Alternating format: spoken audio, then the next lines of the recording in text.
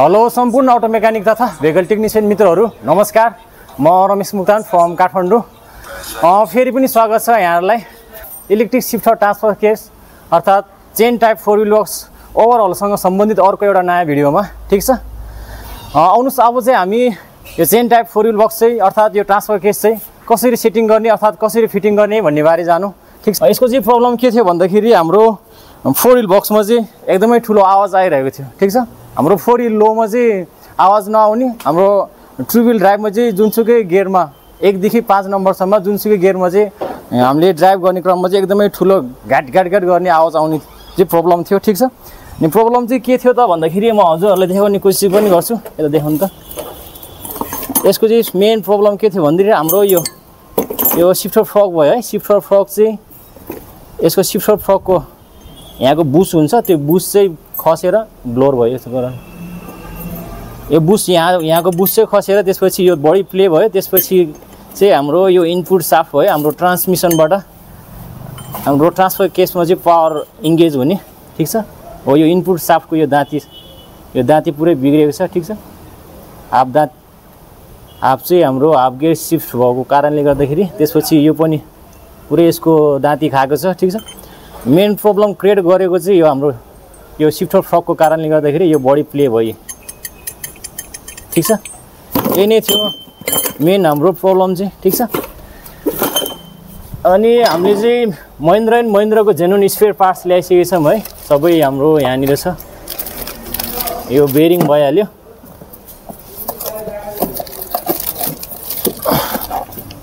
यो भयो हाम्रो शिफ्टर फ्रक। यस्तो साह्रो छ, यो भयो हाम्रो नयाँ शिफ्टर फ्रक। नयाँ शिफ्टर फ्रकमा चाहिँ यस्तो बुस हुन्छ प्लास्टिकको। यसमा पुरानोमा चाहिँ यो शिफ्टर फ्रकको यो बुस चाहिँ पुरै खसेर प्ले बडी भएको कारणले हाम्रो यसमा यो हब भयो, यो पुरानै भयो, यो नयाँ छ हामीले ल्याएको, यसमा फिक्स हुन्छ। ठिक छ, यो यसमा एकदमै बडी प्ले छ। मेन प्रब्लम क्रिएट गरेको चाहिँ यसै कारणले गर्दाखेरि हो। ठिक छ, यिनीहरू सबै हामीले नयाँ चेन्ज गर्नेवालामा छौँ। ठिक छ, यो हब पनि हामीले नयाँ ल्याइसकेका छौँ भने एसएम हब भने यो नयाँ भइहाल्यो। ठिक छ, यो हब नयाँ ल्याएको छौँ हामीले। अनि अर्को यो एएसएम इनपुट साफ्ट भयो हाम्रो ट्रान्समिसनबाट ट्रान्सफर केसमा चाहिँ हाम्रो पावर टर्क चाहिँ इनपुट हुने इनपुट साफ्ट, यसमा इनपुट साफ्ट भयो। अनि अरू बेरिङहरू चाहिँ हामीले नयाँ फेरिसकेको छ भने यो एउटा बेरिङ भइहाल्यो। ठिक छ, आउनुहोस् अब चाहिँ हामी स्टेप बाई स्टेप फिटिङ गर्नेतर्फ जान्छौँ। ठिक छ, अब चाहिँ हामी ट्रान्सफर केस फिटिङ गर्न जाँदैछौँ। ठिक छ, त्यसको लागि चाहिँ यो हाम्रो क्यारियर गियर भइहाल्यो, एएसएम क्यारियर गियर एसेम्बली। ठिक छ, अनि यो हाम्रो सन गियर हो। अब यो सन गियरलाई हामीले यसमा चाहिँ इन्स्टल गर्ने यसरी। त्यसपछि यसको यो थस वासर हुन्छ, थस वासर अर्थात् थस प्लेट। यो चाहिँ हाम्रो जेन्युनमा चाहिँ एभाइलेबल नभएको कारणले गर्दा यो अलिकति खाएको छ। यसलाई चाहिँ अर्को साइडतिर पल्टाएर चाहिँ हामी हाल्छौँ। यसमा अलिकति खाएको छ, यसको लेभल थोरै डाउन भएको छ भने यसले केही फरक पर्दैन। यतापट्टि फर्काएर हालेपछि यो नयाँ जस्तै काम गर्छ। ठिक छ, यो यसरी हाल्दाखेरि यो र यो हाम्रो सन गियर र यो थस प्लेट चाहिँ थस वासर चाहिँ घोटेर चाहिँ अलिकति डाउन भएको थियो भने अब यसलाई चाहिँ हामी यसरी अर्को साइडतिर पल्टाएर हाल्नेछौँ। यति हालिसकेपछि अब यसको हाम्रो एउटा स्न्याप रिङ हुन्छ अर्थात् कटवाला लक। अब यो लक हाल्न लागि एकदमै इजी छ।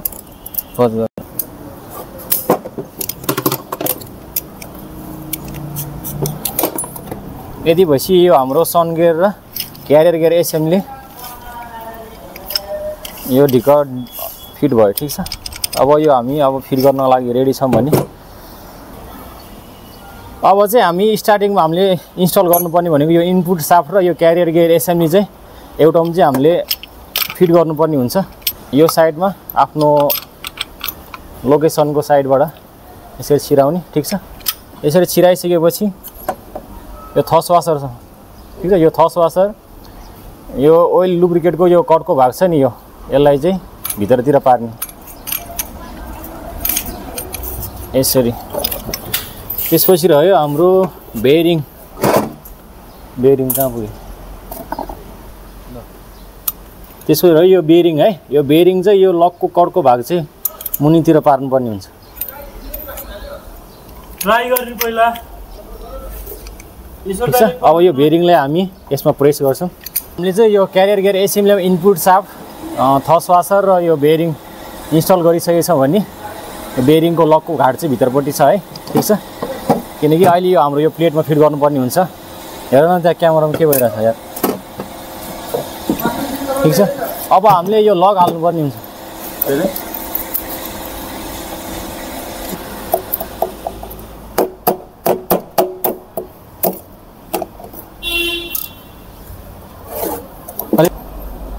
हामीले इनपुट साफ्टमा यो बेरिङ पनि लक गरिसकेको छ भने लकले।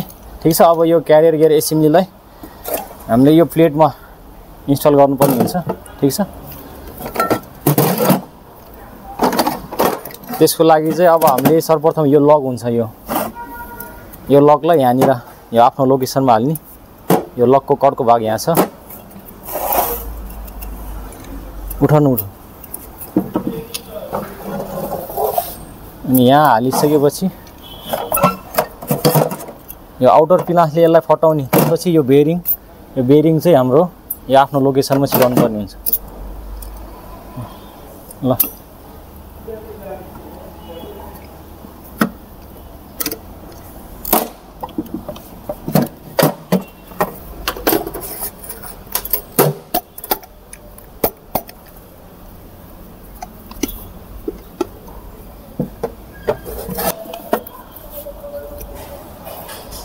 अब यो हाम्रो क्यारियर गियर एसेम्बली चाहिँ यो प्लेटमा आफ्नो ठाउँमा चाहिँ बसिसकेको छ भने लकमा बसेको छ भने यहाँ देखो नि त यो लक, यो आउटर लक यहाँभित्र यो आउटर लक चाहिँ नजिक आउँछ है। लकमा बसेको छैन भने यो टाढा बस्छ। ठिक छ, यो लकमा बसिसकेको छ आफ्नो ठाउँमा गऱ्यो। अब चाहिँ हामीले यो क्यारियर गियर एसेम्बली र यो प्लेट चाहिँ यो हाम्रो हाउजिङमा इन्स्टल गर्नुपर्ने हुन्छ। हाम्रो यो रिङ गियरमा यो क्यारियर गियर एसेम्बली बस्छ। हामीले यसको लागि चाहिँ हामीले बोन्ड लगाइसकेको छ भने लिक्विड। अब यसलाई हामीले आफ्नो लोकेसनमा ठ्याक्क लगाउनु पर्ने हुन्छ। यसरी लगाइसकेपछि यो आफ्नो ठाउँमा बस्यो। ठिक छ, यता हेरौँ पछाडि। ठिक छ, यो आफ्नो लोकेसनमा ठ्याक्कै बसिसकेको छ भने अब हामी यसमा बोल्ट टाइट गर्छौँ।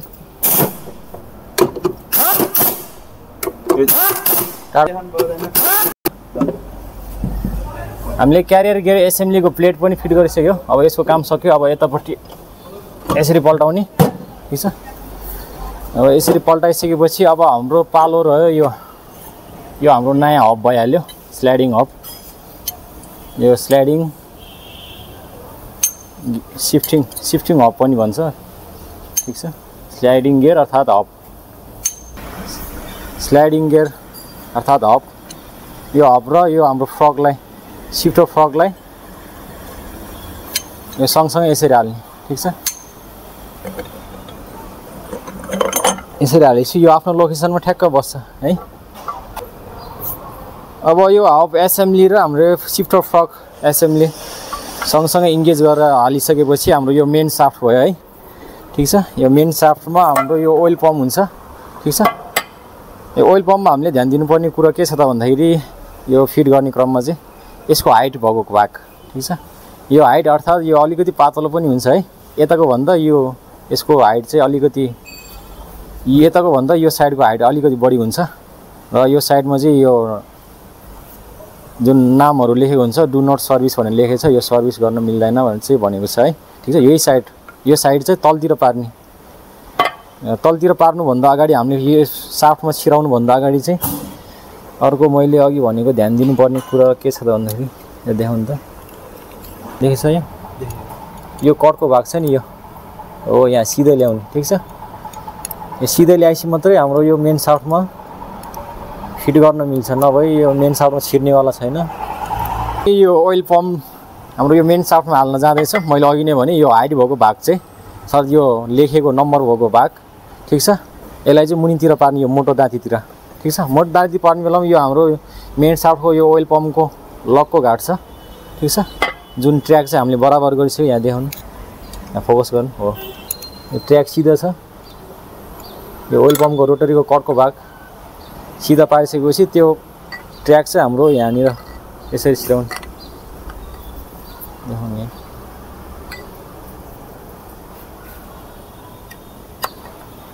देखाउनु हो यसरी, ठिक छ। यो यसरी फिट गर्ने, ठिक छ।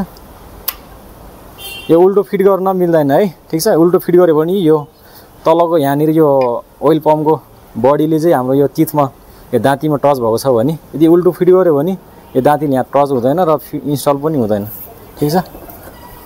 प्रपर फिटिङ पनि हुँदैन। हो यति गरेपछि यो यसको काम सक्यो। अब ओके, यो मेन साफ्ट इन्स्टल गर्नुभन्दा अगाडि हामीले ओइल हालेर लुब्रिकेट गरौँ है, ठिक छ। अनि यो ओइल पम्पको घाट यो आफ्नो लोकेसनमा बस्नुपर्ने हुन्छ। यहाँनिर जहाँनिर चाहिँ भी टाइपको चाहिँ आफ्नो यहाँ लोकेसन हुन्छ। त्यसपछि यो हाम्रो यो ओइल पम्पको जाली पनि आफ्नो लोकेसनमा राख्ने, यसरी सिरिसकेपछि आफ्नो ठाउँमा प्रपर बस्छ, ठिक छ। अब हामीले मेन साफ्ट र ओइल पम्प हालिसकेपछि अब चाहिँ हामीले यो स्प्रोकेट र चेन स्प्रोकेट सँगसँगै हाल्नुपर्ने हुन्छ। खोइदिनु,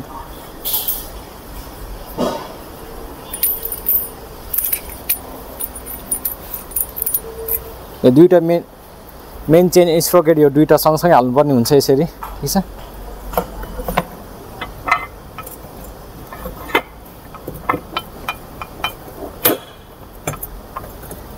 यो आफ्नो ठाउँमा प्रपर बस्यो यसरी। अब हामीले यसमा लक हाल्ने। 4 व्हिल ड्राइभको आउटपुट साफ्टमा लक हाल्नुपर्ने हुन्छ, ठिक छ। अब यति भएपछि यसको काम पनि सक्यो। यति भएपछि अनि पालो रह्यो हाम्रो अर्को यो लकअप र यो हाम्रो सिफ्टर फ्रक सँगसँगै हाल्नुपर्ने हुन्छ, ठिक छ। यो हाम्रो यो हाइट भएको भाग चाहिँ यो बाउन्स हुने भाग चाहिँ माथितिर पार्ने र सँगसँगै यसलाई यसरी सिराउने, ठिक छ।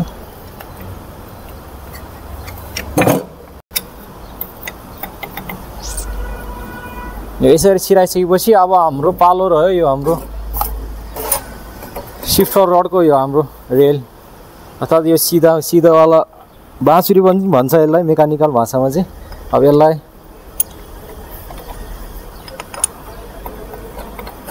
आफ्नो लोकेसनमा हाल्ने। तल सेन्टर पोइन्ट हुन्छ यसको।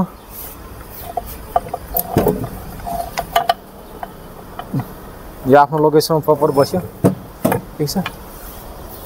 हामीले माथिको यो अर्को सिफ्टर फ्रक र यो लकअप एसेम्बली सँगै हालिसकेपछि अर्को कुरा हामीले ध्यान दिनुपर्ने के छ भन्दाखेरि यो माथि आउनलाई यो अड्किन्छ है, ठिक छ। यो अड्किने भएको कारणले एकजनाको अलिकति सहायता पर्छ। यसलाई यसको लेभलमा यो बराबर राख्नुपर्ने हुन्छ है, ठिक छ। किनकि यो माथि आएर अड्किन्छ, यो माथि आउनलाई अलिक गाह्रो हुन्छ।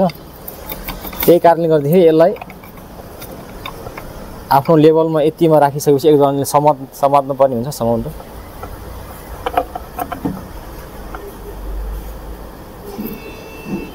ठिक छ। यति गरिसकेपछि अब हाम्रो यो सिफ्टर केम साफ्ट एसेम्बली हाल्नुपर्ने हुन्छ है। मेन कुरो हामीले अलिकति कन्फ्युज हुने भनेको यसमै हो।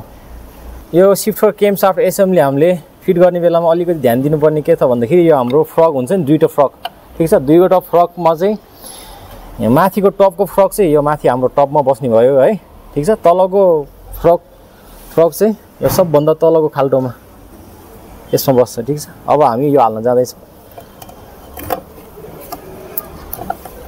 तल आफ्नो सेन्टर पोइन्ट लिने पहिला, ठिक छ।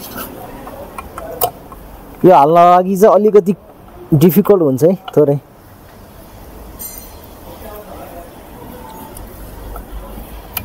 राम्रोसँग देखाउनु त। 4 व्हिल ड्राइभको यो केम साफ्ट एसेम्बली चाहिँ यसरी बस्छ, ठिक छ। यो माथिको हाम्रो फ्रक चाहिँ माथि बस्ने भयो। अर्को चाहिँ ठ्याक्कै त्यहाँ मुनि अलिकति देखाउने कोसिस गर्छ त्यहाँनिर हो यहाँनिर ठीक छ हो यसरी बस्ने भयो यो चाहिँ मेन चाहिँ यसरी बस्छ है ठीक छ ल सौ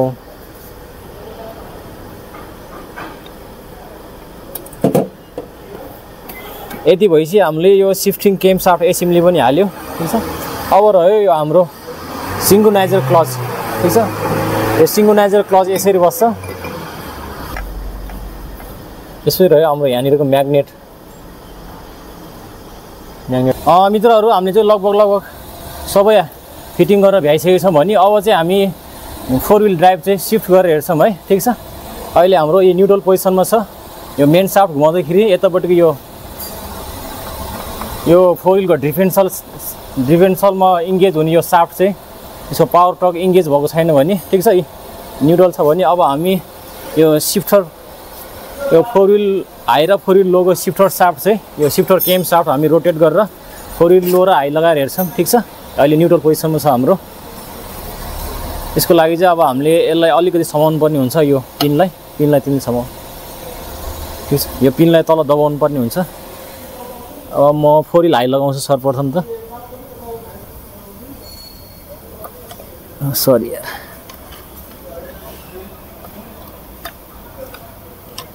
यदि भएपछि 4 व्हिल हाई लाग्यो है ठीक छ छोड त्यो पिन अब तिमीले यहाँ हाम्रो 4 व्हिल हाई लाग्यो अहिले ठीक छ 4 व्हिल हाई लगाइसकेपछि यो हाम्रो मेन साफ्ट यताबाट हाम्रो ट्रान्समिसनबाट यो पावर इनपुट भएर 4 व्हिल हाई लागिसकेपछि यताबाट यो चेनबाट चाहिँ यसको पावर टर्क चाहिँ यता आउटपुट दिन्छ ठीक छ डिफरेन्सलमा जाने मेन साफ्ट चाहिँ रोटेट भएको छ अर्थात् चेन पनि रोटेट भएको छ भने अब हामी 4 व्हिल लो लगाउँछौँ यसलाई दबाउनु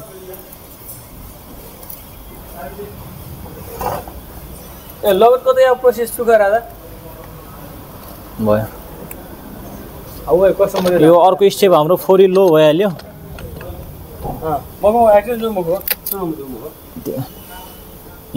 यो हाम्रो 4 व्हिल लो भयो है ठीक छ म्यानुअल्ली हाम्रो 4 व्हिल लो र 4 व्हिल हाई प्रोपर लागेको छ भने अब हामी 4 व्हिल लो छुटाउँछौँ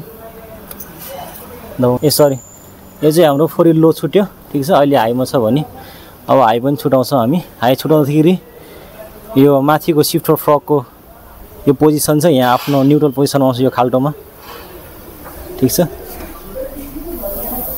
खाल्टोमा पुगिसकेपछि अब हाम्रो न्युट्रल भयो यता पुरो देखाउनु पुरो यो मेन साफ्ट घुमेछ यो चेन घुमेको छैन ठीक छ यति भएपछि अब हाम्रो सबै ओके भएको छ भने अब हामी माथिको कभर लगाउँछौँ ठीक छ कभर लगाउनुभन्दा अगाडि अझै हामीले यहाँ केही चिजहरू चाहिँ फिट गर्नु बाँकी छ यता देखाउनु न मित्रहरू हामीले चाहिँ इन्टरनल सबै फिट गरेर भ्याइसकेको छौँ भने अब हामी यो आफ्नो हाउजिङमा ठिक छ यहाँनिर बस्छ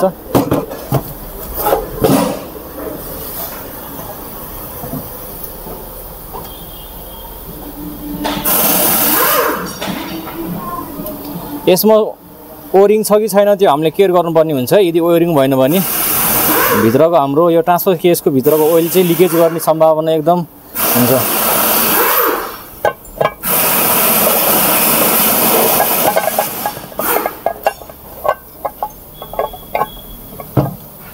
अब यो बाहिरको कभर चाहिँ हामी लाउन जाँदैछौँ है ठिक छ कभर लाउनुभन्दा अगाडि हामीले यो स्प्रिङलाई ख्याल गर्नुपर्ने हुन्छ यो हाम्रो सिफ्टर फ्रकलाई चाहिँ पुस गरेर राखेको हुन्छ माथिबाट देखाउनु न छिटो उभिएर हो यसलाई यसरी पुस गरेर राखेको हुन्छ यसलाई चाहिँ हामी यो कभरमै हाल्छौँ पहिला ठिक छ यसमै राख्यो भने चाहिँ बेटर हुन्छ किनकि यो खस्ने चान्स चाहिँ हुँदैन अब हामीले सबै चेक गर्नुपर्ने हुन्छ सब ओके छ कि छैन है ठिक छ हाम्रो म्याग्नेट पनि लागिसकेको छ भने यहाँनिर यदि फ्युचरमा कुनै पनि प्रब्लम आयो अथवा भित्रको केही चाहिँ टुटफुट भयो भने यो म्याग्नेटले चाहिँ क्याच गरेर राख्छ अरू पार्टलाई चाहिँ हार्मफुल हुन दिँदैन अर्थात् अरू पार्ट चाहिँ ड्यामेज हुनबाट चाहिँ जोगाउँछ ठिक छ ओके अब चाहिँ हामी लिक्विड लगाइसकेको छ भने अब हामी कभर लाउन जाँदैछौँ है ठिक छ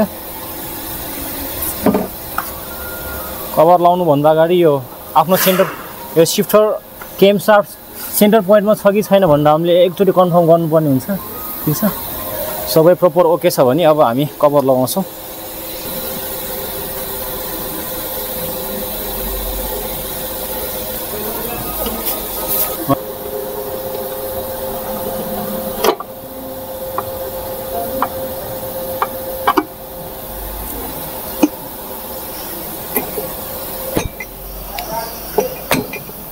हाम्रो रियर कभर प्रपरली लागिसकेको छ भने अब हामी यो राउन्ड बोल्ट लगाउँछौँ।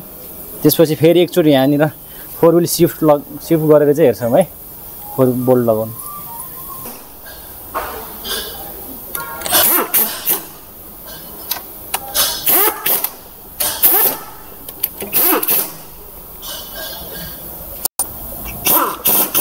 मित्रहरू हामीले चाहिँ यो बाहिरको कभर पनि लगाइसकेको छ भने अब फेरि हामी बाहिरबाट चाहिँ 4 व्हिल हाई र 4 व्हिल लो चाहिँ शिफ्ट गरेर हेर्छौँ। ठिक छ, अहिले हाम्रो यो मेन साफ्ट घुमाउँदाखेरि यो ट्रान्सफर अगाडिको डिफरेन्सलको 4 व्हिलको आउटपुट साफ्ट घुमिरहेको छैन भनेपछि हाम्रो न्युट्रल पोजिसनमा छ। यहाँनिर देखाउँदैछ नजिकबाट हाम्रो यो 2S हाम्रो 2 व्हिल ड्राइभ मोडमा छ भने 4 हाई लगायो भने 4S मा आउँछ यो एरोको पोइन्ट चाहिँ। ठिक छ, लोमा लाग्यो भने यो एरोको पोइन्ट लोमा आउने भयो।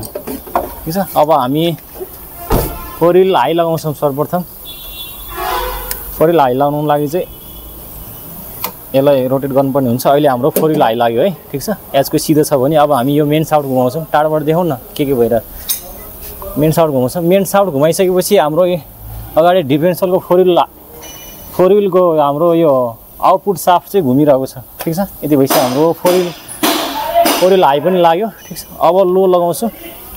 लो लगाउनु लागि फेरि हाम्रो लो साइडतिर घुमाउनु पर्ने हुन्छ यसलाई फुल। ठिक छ, यहाँ देखाउनु हाम्रो 4 लो लाग्यो। ठिक छ, 4L 4 व्हिल लो लागेको छ भने अब हामी यो मेन साफ्ट घुमाउँछौँ।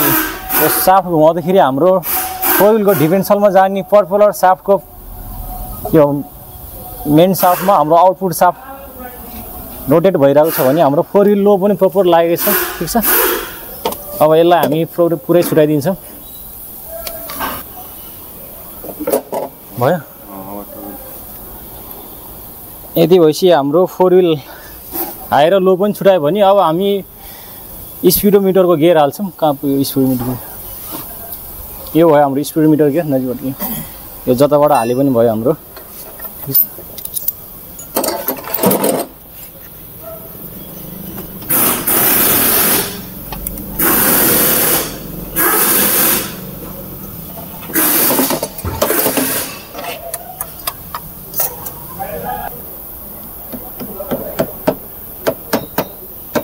यो भयो हाम्रो ओइल सिल पछाडिको।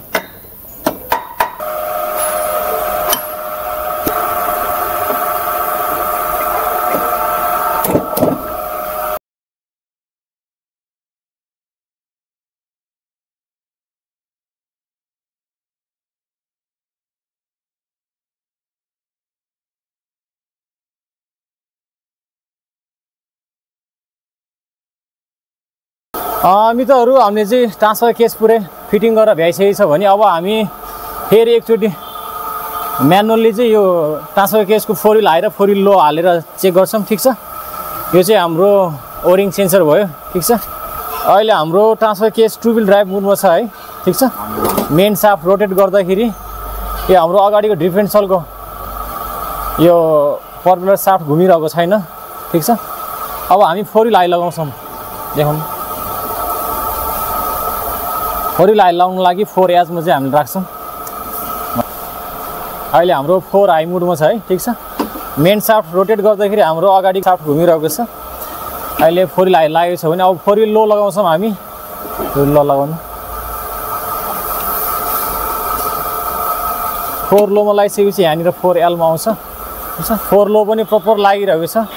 ठिक छ, अब हामी 4 व्हिल हाई र लो एकैचोटि छुटाउँछौँ।